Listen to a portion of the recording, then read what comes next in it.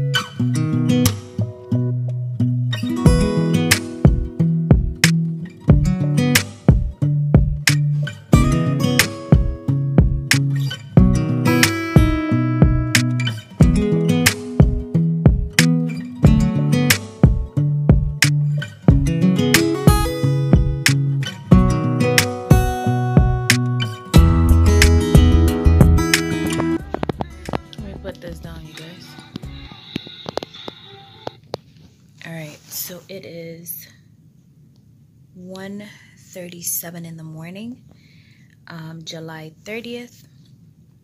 Baby girl came July 29th at 7:36 p.m. Unfortunately, the hospital that I'm at has a no video policy, so I couldn't record the birth. But I just wanted to check in with you guys and let you guys know that we're doing okay.